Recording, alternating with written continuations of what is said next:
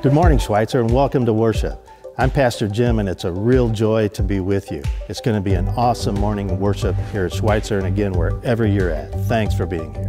This morning, we're looking forward to continuing our sermon series that we're calling Abraham, Faith and Fear. Abraham is a man of biblical proportion, but also a man that experienced real faith and real fear. So this is a message that is so relevant for us today. Pastor Spencer is going to lead us as we dive into the scripture together. Today, as we worship together, I invite you to engage. There's a chat feature on your screen. I invite you to go ahead and talk to your friends that are with us in worship today. Also, if you have a prayer request, we would love to receive that request, and we have people ready to pray with you. Today is also the beginning of Holy Week. This is Palm Sunday, the Sunday where Jesus was faithful to his calling as Savior of the world. Today, let's celebrate Jesus' entry into Jerusalem together. I'll start, and then join me with the words on your screen. On this day, Jesus entered the holy city of Jerusalem in triumph and was proclaimed King of Kings by those who spread their garments and palm branches along his way. Let these branches be a sign of victory for those who follow in his name and hail him as King, leading in the way of eternal life. Blessed be the name of the Lord. Hosanna in the highest. Let's worship.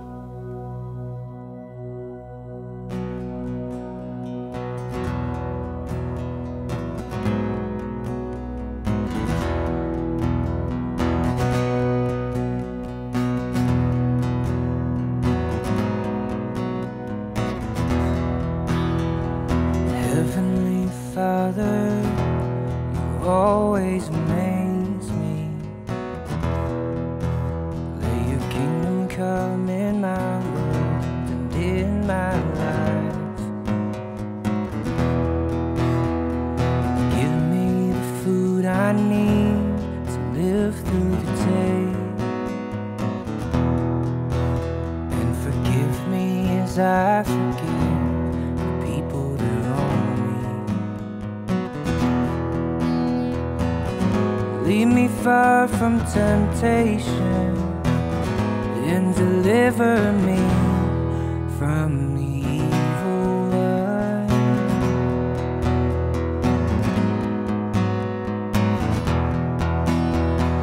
Look out the window, the birds are composing. Not a note is out of tune or out of place. I walk to the meadow and I stare at the flowers, better dressed than any girl on her wedding day. So why should I worry? Why do I freak out? God knows what I need. You know what I need, yeah. Your love is, your love is, your love is strong. Your love is, your love is, your love is strong. Your love is, your love is, your love is strong.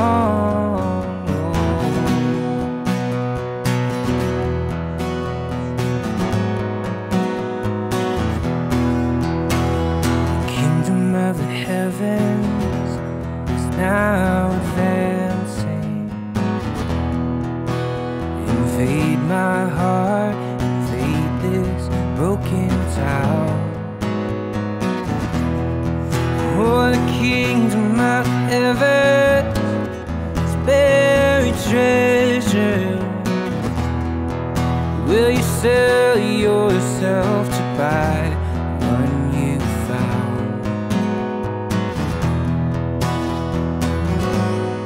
Two things you told me: you are strong and you love me. Yes, you love me, yeah.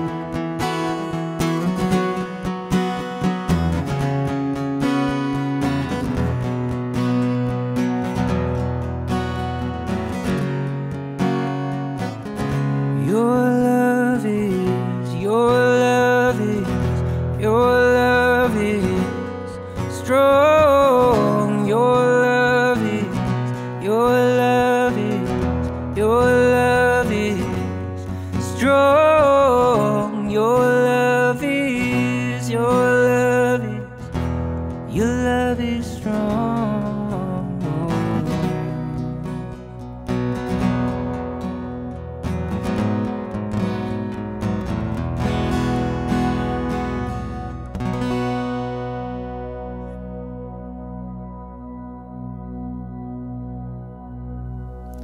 As we come to this time of prayer together, what a gift from God that we can have this conversation with God as well as each other.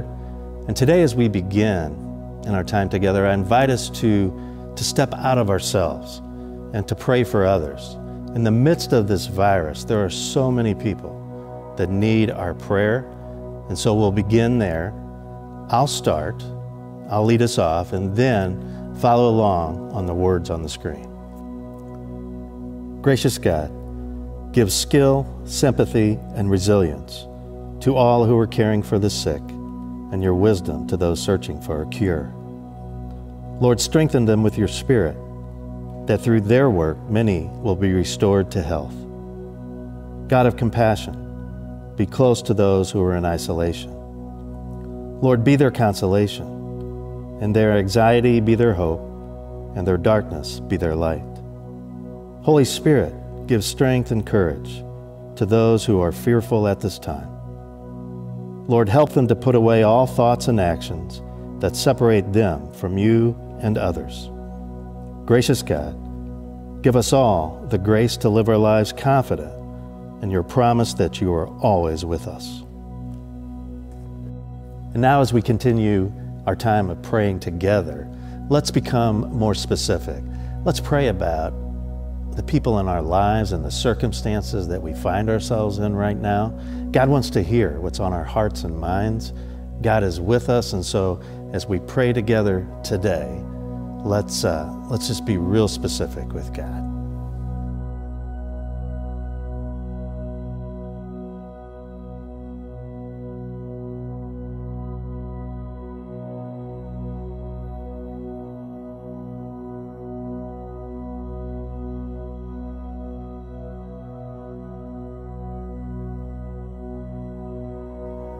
In our last portion of prayer together, last but not least, let's give thanks to God.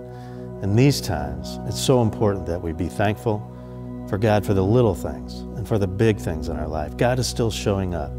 And so I invite us as we give thanks, whether it's the smile of a child or a flower in the garden, a phone call from a friend, whatever it is, let's give thanks to God.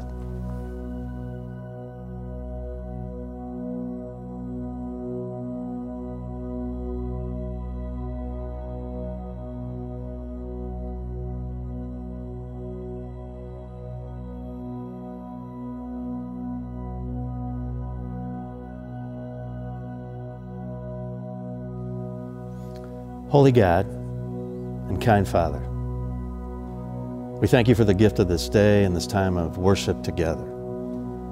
Lord, we confess that we find ourselves today and in recent weeks disoriented, and we are humbled. God, we thank you for the many people that are serving us selflessly in our nation and world, and specifically amidst this virus. We pray specifically for the protection of healthcare workers, for people who work in grocery stores, for truck drivers. God, be with them and help them. We are so grateful for their service in ways that before seemed important, but not so essential. But God, we have found how important all work is and how all work has dignity. So God, again, bless those people. And most of all, God, we need you. Come, Holy Spirit, come and be with us. Again, help us to step outside of ourselves and to care for others. Help us to find your leading in our lives. And God, most of all, we praise you and we love you. And now we have a new component of worship today as we invite the Freemans to lead us in the Lord's Prayer. Our Father, who art in heaven, hallowed be thy name. Thy kingdom come, thy will be done, on earth as it is in heaven. Give us this day our daily bread, and forgive us our trespasses, as we forgive those who trespass against us. And lead us not into temptation, but deliver us from evil. For thine is the kingdom, and the power, and the glory forever. Amen. As we come to this time of offering together today, we give back to God out of all that God has given to us. God is so generous. God gives and gives and gives. We thank you so much for your tithes and your offerings, your gifts that make the ministries of Schweitzer really happen here. Lives are changed, lives are transformed, and we are grateful. You can give by going to sumc.co/give or to our new Church Center app. Let's continue to worship. Again, thanks so much for your generosity. When peace like a river attendeth my way, when sorrows like sea billows roll, whatever my lot, thou hast taught me to say, it is well, it is well with my soul, it is well with my soul, it is well, it is well with my soul. Though Satan should buffet, though trials should come, let this blessed assurance control, that Christ has regarded my helpless estate and has shed his own blood for my soul. It is well with my soul. It is well, it is well with my soul. My sin, oh, the bliss of this glorious thought. My sin, not in part, but the whole, is nailed to the cross, and I bear it no more. Praise the Lord, oh my soul. It is well with my soul. It is well, it is well with my soul.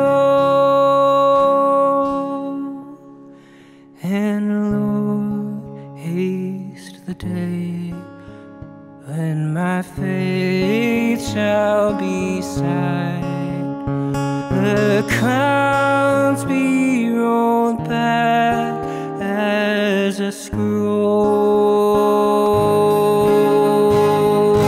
the trump shall resound, and the Lord shall descend. Even so,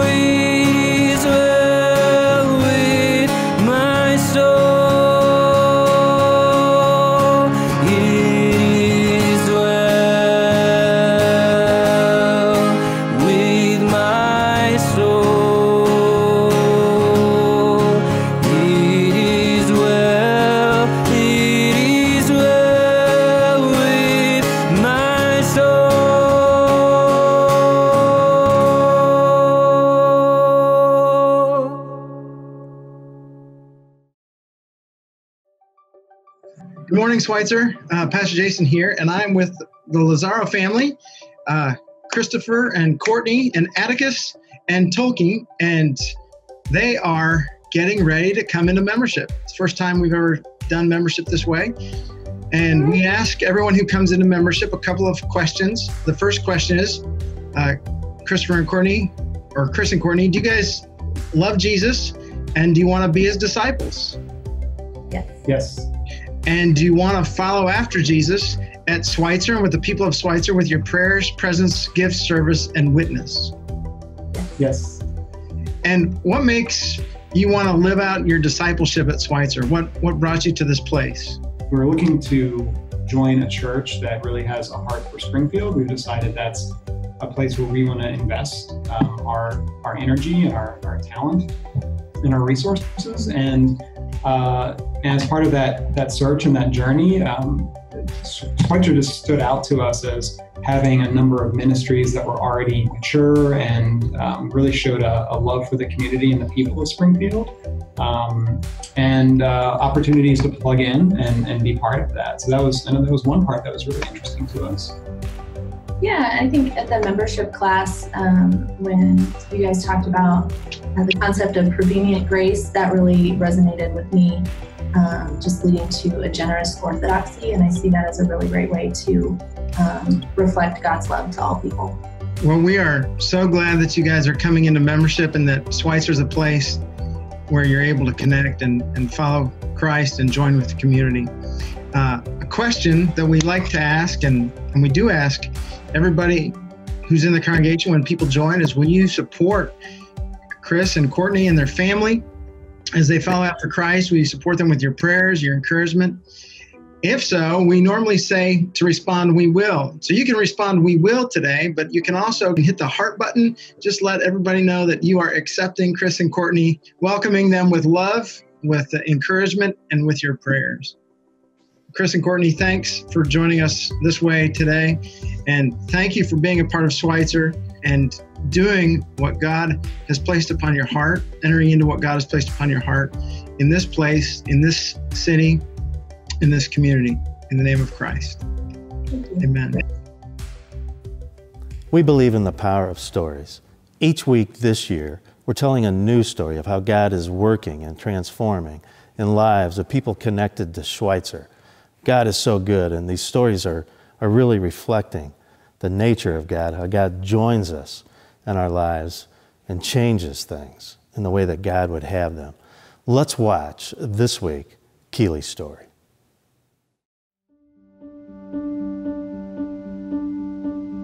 The beginning of my mentor and I's relationship was pretty rocky. She called me out, and that definitely put me in my place. I wasn't used to that. And from there, we grew, and she taught me a lot about myself. She taught me a lot about boundaries, a lot about relationships. I got to come to Schweitzer through a sober living home. And I just came here because it was required, but then there was the Life Change Plan. And you weren't required to go to the Life Change Plan. But I wanted to do it on my own because that was one thing that I decided to do.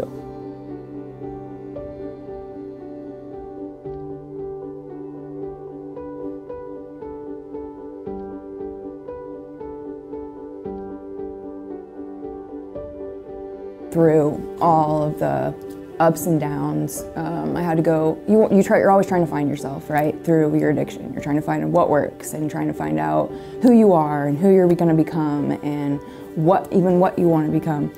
And my main thing was just, I want to know me and I want to be myself. I want to know who I am. And it took me a lot of sober living homes to run through. And then Coach House was my final place where I learned who I was, and I learned what morals I wanted to have. I used to argue with everyone about every single thing that had to do with the church, or just because it wasn't because I thought I was going to be right, I just didn't want them to be right. And my mentor sat me down and told me that I was already more like him and that I was already doing things like him and I didn't know it. Like, it wasn't always as easy for me to share that I'm becoming softer. Like, you know, you get sober and you're not as rough around the edges anymore. You have to get used to that. And you have to get used to that you're gonna care about people. And it's weird to say, like, it's not easy to care about people, but it is now. It's easy to care about people now. And I love it. It helps me get up in the morning to know that I have a relationship with myself now. I have a partner. I have a family. And I have a family here. My outlet to growing through it was helping other people. And the church has the best opportunities for that. And I think with the church having, that it's not just for addicts, it's for people that are broken. I really like that. My name is Keely Schrum, and this is just the beginning of my story.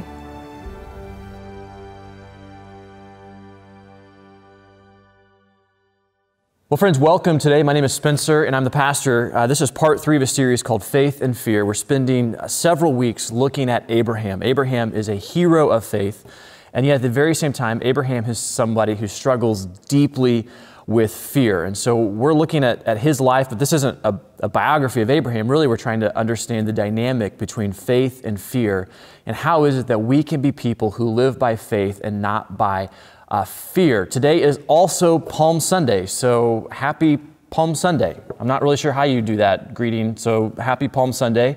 Next Sunday, of course, that means it's Easter, and we will be here online for Easter. I know that's a disappointing thing, but even though we're online for Easter, you know, we still celebrate that the grave is empty, that Jesus is still alive, that we still have hope, and this is what we're going to celebrate next week on Easter, and I hope you'll join us. I hope you'll invite people, not to be with you, but you'll invite people to come and participate in our Easter services. This will certainly be one that you'll remember, because it's one that we aren't gathering together physically, but we will still celebrate all the hope that Easter gives us. And so join us next Sunday for Easter. We've got Good Friday this week as well. We're going to celebrate who Jesus is and what Jesus is doing and how he's alive today.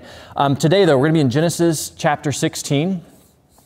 This is just kind of full disclosure. This is a difficult chapter. We're going to be reading about Abraham's life here. It's a difficult chapter because this is one of those stories we're about to read where you are going to be very disappointed in Abraham.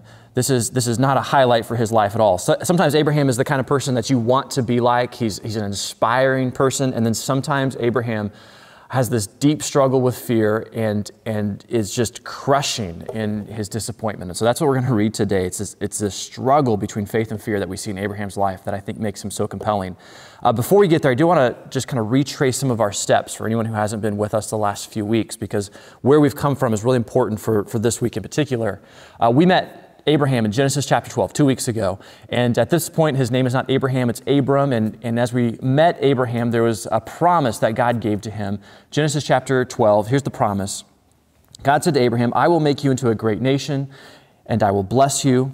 And then verse 3, all peoples on earth will be blessed through you. And this promise that all peoples on earth will be blessed through you is really the storyline of the rest of the Bible, from Genesis 12 to Revelation 22. The rest of the story is about how God uses Abraham and his family to bless the world, ultimately, of course, through Jesus. Now, with this promise, God also told Abraham, he's 75 years old at the time, he's told him to leave his home and to go to a land that God would show him. He didn't even tell him where it was going to be, just like, go that way. And Abraham was 75 years old, he's married, he's wealthy, he's settled in life, and yet he does this incredibly inspiring thing that he goes. And so we see Abraham right off the bat living this inspiring faith that just trusts and obeys what God has for him. And then the very next story, Abraham is in the land of promise, the land of Canaan that God has given him. A famine hit, life gets hard, and he hightails it to Egypt. God tells him to go to the promised land. He goes to Egypt. And when he's in Egypt, he makes these fearful choices where he treats his wife in a really disgusting way.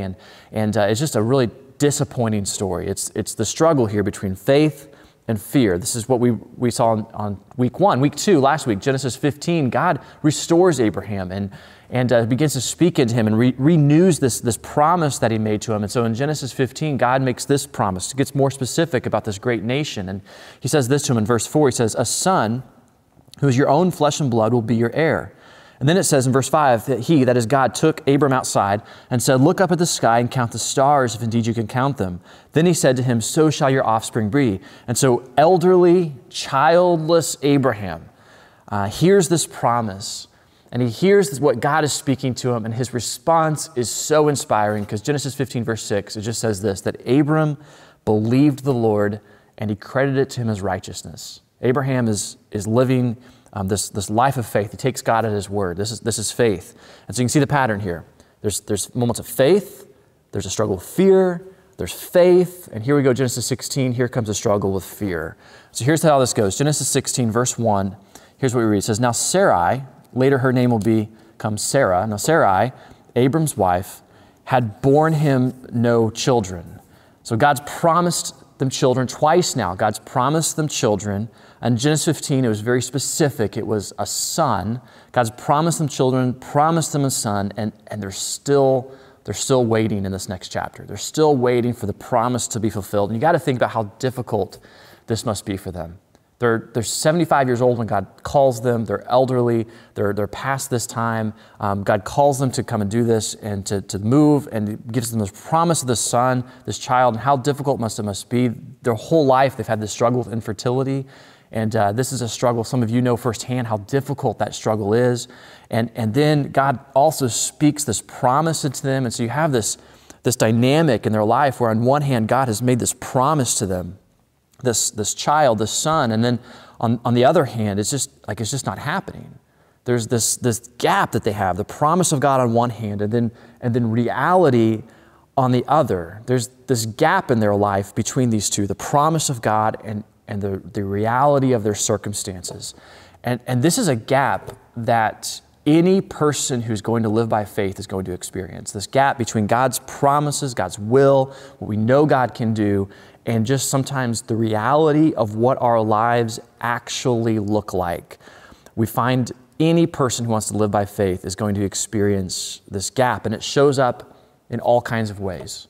This is the gap that we feel when we know someone we love is sick, and we pray and pray and pray for them, and we know that God can heal them, and yet we just have to keep praying. There's what we know God can do, that He's a healing God, and yet at the exact same time, there is the reality of the sickness, and there is just this gap that we have to deal with. Or this is the gap of the marriage where he's sleeping in the basement and they're not talking anymore, and yet you know that God is a God who can restore relationships, and so there's this gap between the promise of God, what He can do, and the reality of what our life looks like. Or this is the gap when you know someone you love is making destructive choices, maybe addictions, and you know that God is one who can deliver, and yet you keep praying and praying and praying, and this person keeps struggling with their addictions. It is this gap that all of us have to deal with. This is the gap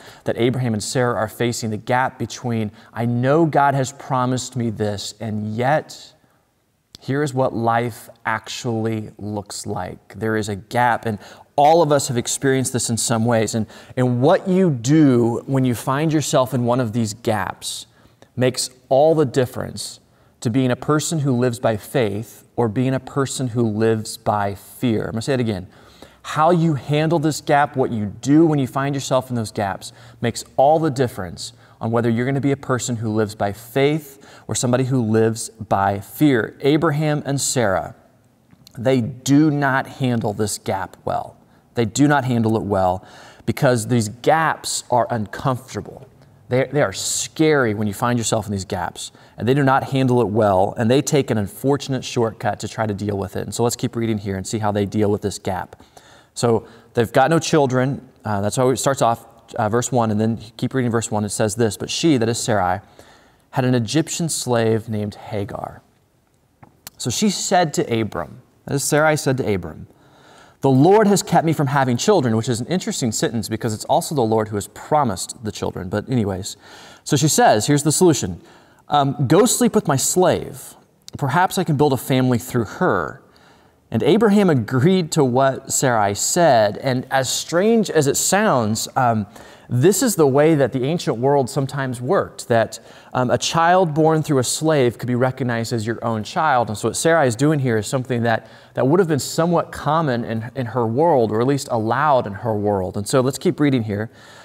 See how this goes. So verse 3 says, so after Abram had been living in Canaan 10 years, Sarai, his wife, took her Egyptian slave Hagar and gave her to her husband to be his wife. And I want you to catch that really important detail we just read in verse 3.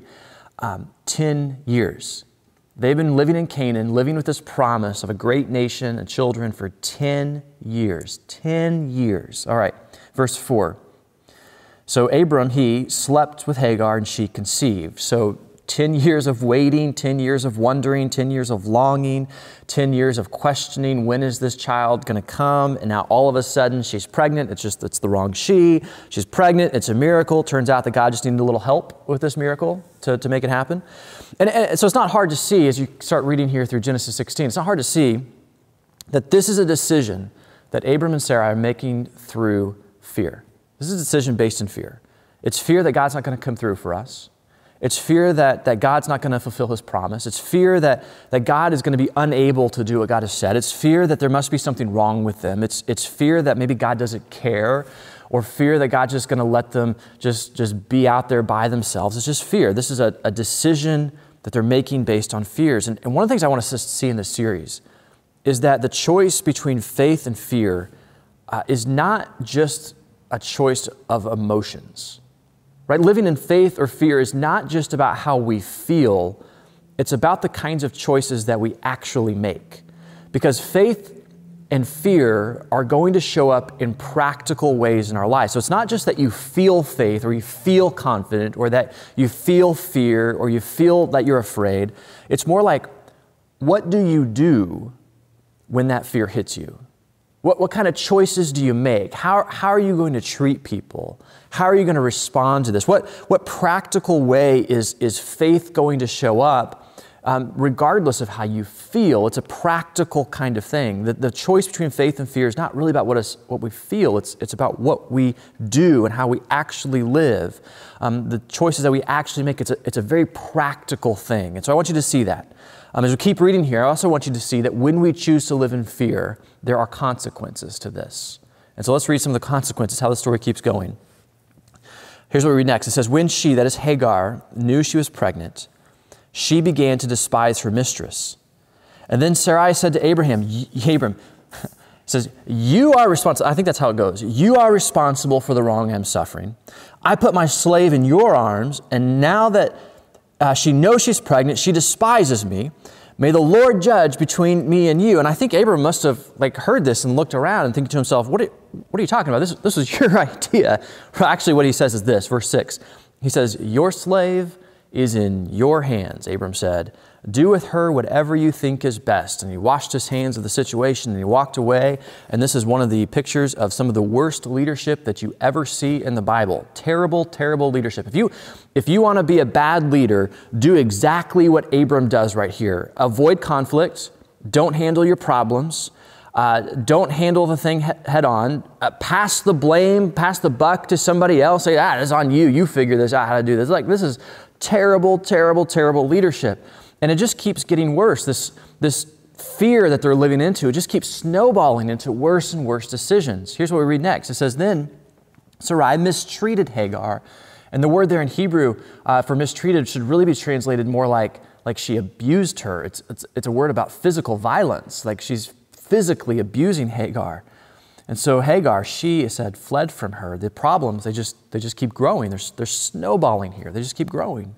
So verse 7 says, the angel of the Lord, which oftentimes when you read the Hebrew Bible, the Old Testament, and you read the angel of the Lord, that's code for the Lord. So the Lord found Hagar near a spring in the desert. It was the spring that is beside the road to Shur, just in case you're wondering where that spring was. And he said, Hagar, slave of Sarai, where have you come from and where are you going? And I just want you to notice something incredibly important that just happened. For the first time, Hagar is spoken to. Up until now, Hagar has been spoken for. She's not had any say in what's happening. Decisions were made for her. She had no power. She had no choice. She had no sense of what she wanted to do. Everything was decided for her. When the Lord shows up, He speaks to her. This is the first time that we read that Hagar is being treated with dignity, with respect, that this is the first time that she's being treated as a person. And this is what happens when the Lord shows up. He finds the castaways and those who have been mistreated, and He welcomes them, and He invites them, and He treats them well. This is what the Lord does. And so He speaks to Hagar a question both about her past and her future. And Hagar replies back to the Lord, and she says, "I'm running away from my mistress Sarai," she answered. So notice she speaks about her past, but not her future. And then it says, "Then the angel of the Lord told her, 'Go back to your mistress and submit to her.' And she gave this name to the Lord who spoke to her, 'You are the God who sees me.' For she said, 'I have now seen the one who sees me.' So Hagar bore Abram a son, and Abram gave him the name Ishmael to the son he had born." And then verse 16, Abram was 86 years old when Hagar bore him Ishmael. There are times when Abram lives by faith, and it's incredibly inspiring, and I want to be like him. And then there are times where Abraham makes these terrible choices of fear, and I just don't want to be like him at all. And as I read through Genesis 16, this incredibly disappointing chapter, this incredibly disappointing story of Abraham's life that's just full of fear, I'm left wondering, why is it that Abram and Sarah, what is it that made them choose fear? Like, what is it that happened in the story? Like, what was the thing that took place? Because there's not like there's this thing that happened all of a sudden that should have made them afraid. It's not like a plague broke out, or it's not like there's a famine, or it's not like there's a war that's happening that all of a sudden there's a new detail, a new circumstance, and now they're afraid. And so I can't figure out what is it that's making them make this fearful choice. And the only thing I can come up with is that in verse 3, there's a little detail about their life, and it just simply says this, that they had been living in Canaan for 10 years. So at some point, all that waiting and wondering and disappointment, it catches up to them. And you got to start to think that for them, maybe they're thinking, man, it's been 10 years. Maybe it's not going to happen. I know the Lord said this, but maybe it's not going to happen.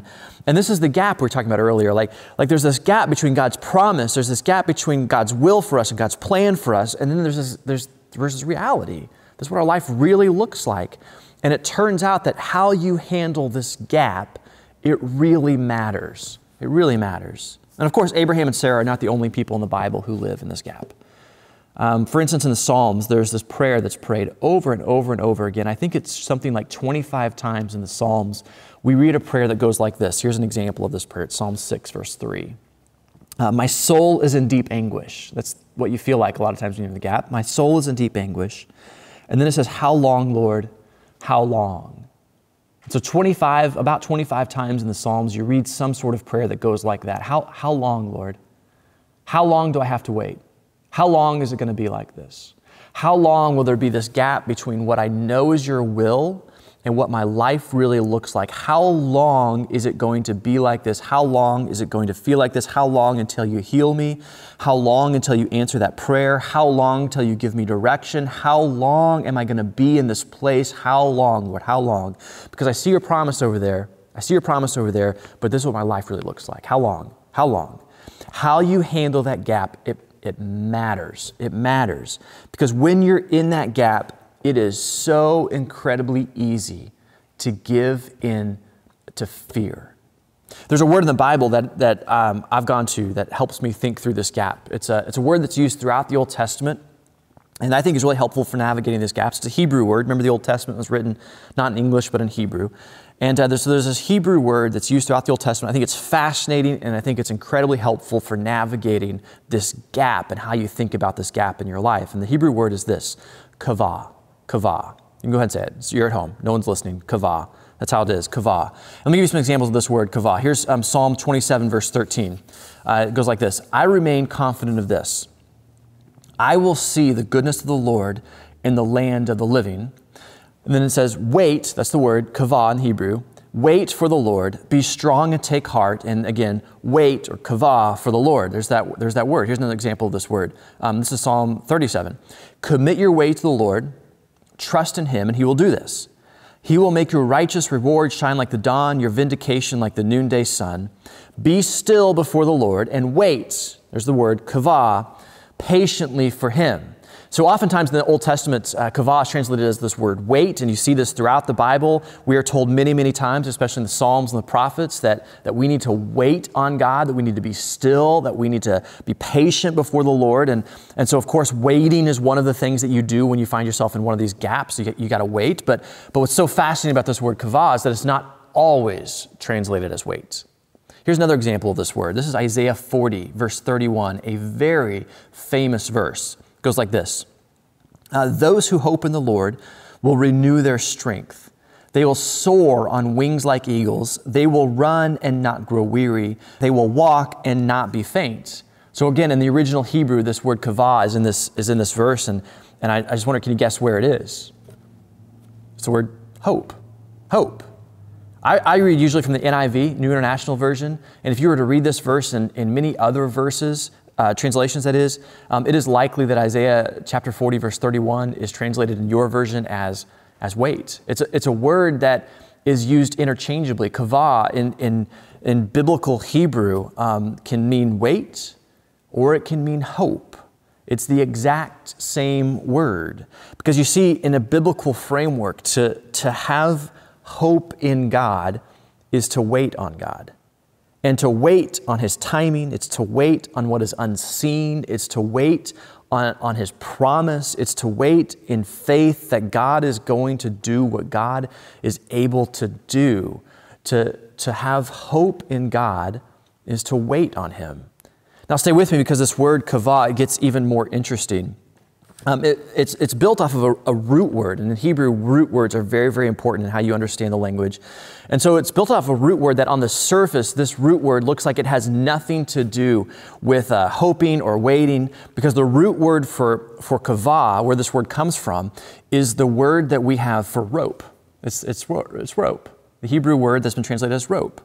The root word for kavah is the Hebrew word that's translated as rope. And so people who study this kind of thing, scholars who spend their lives looking at root words and where these things come from, have noticed that this is a very strange word that would have originated as the word rope and then come to mean hope or wait. And people who study this kind of thing like scratch their heads wondering, how in the world did this word that means rope come to mean hope and wait? Like, how did this take place? And so some people who study this kind of thing have noticed that maybe the reason why this word that means rope came to mean hope or wait is because ropes are made to hold tension. And if you ever find yourself in the gap between God's promise and God's will and God's hope for you, God's ability to move in your life, and then on the other hand, the reality of what your life looks like, you'll find that there's a certain tension in that. It's not something that you hold easily. It's something that's difficult. Because if you ever have had to wait on God in your life and you've had to live within this tension, you will know that this tension is difficult. It is not easy to have faith when you find yourself living in one of these gaps between what my life looks like now and what God can do.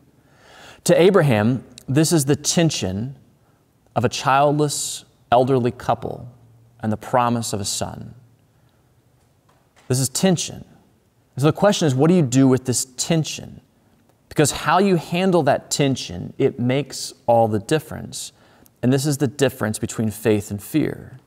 What this word kavah really teaches us is that we should not expect the choice of faith to be easy. It's full of tension.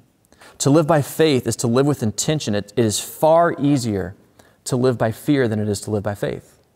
It's far easier to become consumed by our circumstances, to become so focused on all the things that are wrong or what our lives really look like that we lose sight of what the promise of God is that He can do in our life. It's so much easier to become focused on all that's wrong and to begin to live by fear. And that's, by the way, how you know you're living in fear. You know you're living in fear when what has your attention is not the promise of God. When you are consumed with all the things that are wrong, it's the sign. That's one of the signs that you're living in fear, because that's what has your attention, all the circumstances of your life. And so what we're talking about today, and in this series, it's so much bigger than the coronavirus, which is really what motivated this series. Over the last couple of weeks, I've gotten several emails and messages from people in the church, and people are telling me about what's going on in their life. And I realized that this series on faith and fear, it's stirred some conversations up for some people. And so I've gotten messages from people about health problems. I've gotten messages about people with marriage problems. Got messages from people with job questions and kids and all kinds of things, because there's all kinds of ways that fear can grab your attention. And the choice of faith then is that in the midst of all of those circumstances, in all of the ways that you might find yourself living in a gap, the choice of faith is that we're going to choose to live with that tension because we're going to wait on the Lord. We're going to have hope that He is still able to do what He can do, that His word is still true, that though my life looks like this, I can still hold on to hope. I can still trust in Him. I can still wait. I'm not going to have to give in or give up to these circumstances, even though it would be easier to do this. This is what it looks like to live in this tension, is to live with this grit that I'm going to hold on to what I know is God's will for my life. I'm going to hold on to that. In the New Testament, Paul talks about this tension really well. 2 Corinthians chapter 4, this is one of my favorite verses. And if you find yourself right now in this gap, whether it's your health or a relationship, it's your marriage, it's your job, maybe it's just COVID-19. If you find yourself being consumed by thoughts of the circumstances and the fear and what's not going well in your life, I encourage you to look to 2 Corinthians 4. Maybe this is a verse that you need to write out. You need to put it somewhere in your house or in your refrigerator, somewhere you're going to see it a lot. But I just want you to hear how Paul gives us some instruction about how to deal with the tension, the gap that we feel in our life. Here's what he writes. He says, "Therefore, we do not lose heart." We do not lose heart, because that's one of the things that can happen in the midst of tension. When you find yourself in this gap between what life looks like, the reality, and what God's promises, it's easy to become discouraged. It's easy to lose heart. So he starts off, he says, "Therefore we do not lose heart. Though outwardly we're wasting away," right? Though my circumstances aren't positive and they don't bode well for me, though outwardly we're wasting away, he says, "Yet inwardly we are being renewed day by day. For our light and momentary troubles are achieving for us an eternal glory that far outweighs them all. So we fix our eyes not on what is seen, not just on our circumstances. We're not going to become consumed by all the things that are wrong, but rather," he says, "but on what is unseen. Since what is seen is temporary, but what is unseen is eternal." You see, friends, the choice to live by faith is never going to be easy. And so don't kid yourself in thinking that it will be. Whenever you find yourself living between a gap between your circumstances and what you know is God's will, it is going to be difficult. It's going to be something that takes patience and perseverance and grit. It's going to be something where you're going to have to hold on to tension. But this morning, I just want you to be encouraged to fix your eyes not on what is seen, on all the problems and the things that are going wrong, but rather on what is unseen, on the glory that awaits us, on the promises of God and what He can do for us, on the Word of God and His hope for us. Fix your eyes on this hope, and even in that tension, then you can hang on to what God has for you. Let's pray together. And so, Lord, this morning, as we gather online worship, circumstances are certainly not what we want them to be. We want to hold on to hope. To hold on to this, we know that it takes waiting. We know that there's tension in this. For some of us watching this morning, participating this morning, we know that there are real questions and struggles that people are facing, that there's a real gap in their life, things that they've been praying for, some of them for many, many years. May we be encouraged to hold on during this time, to continue to choose faith and not fear, to not give in to the circumstances, but rather to continue to look to You, because we know that You are faithful. We know Your promises are true. And even though they may not be coming in our timing and our preference, we know that we can hang on and hold on to You, that we can wait in hope for You, because You are true. Your promises are true. You are not slow in fulfilling them, but rather You work in Your own timing, and help us to hold on to that tension, to make that hard choice of faith instead of fear. In the name of Jesus, our Savior, we pray. Amen.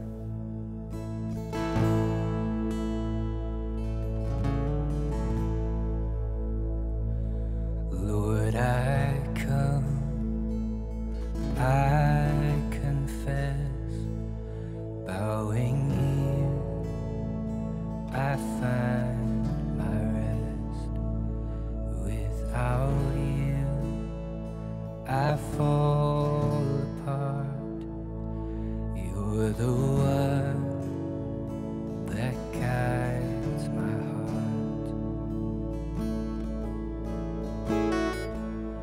Lord, I need you. Oh, I need you. Every hour I need you. My one defense, my righteousness. Oh God, how I need you.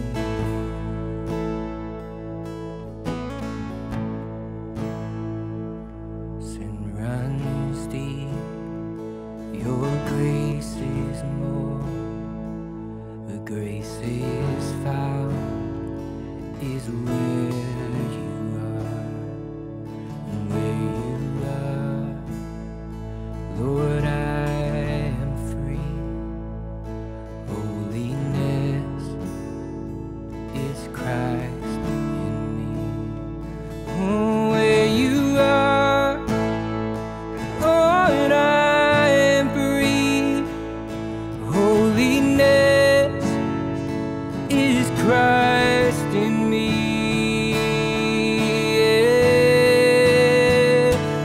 Lord, I need you. Oh, I need you. Every hour I need you. My one defense, my righteousness. Oh God, how I need you.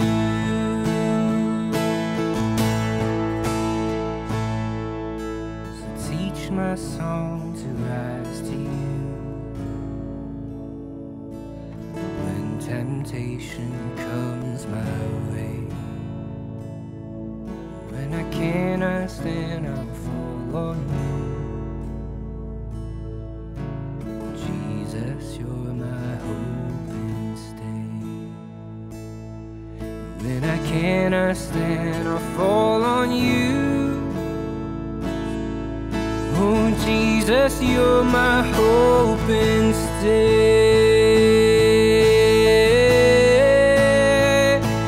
Lord, I need you. Oh, I need you.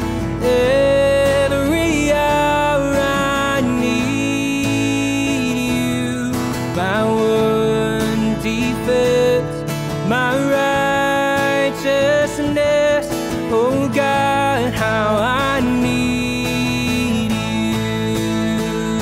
Yes, Lord, I need you. Oh, I need you. Every hour I need you. My one defense, my righteousness. Oh God, how I need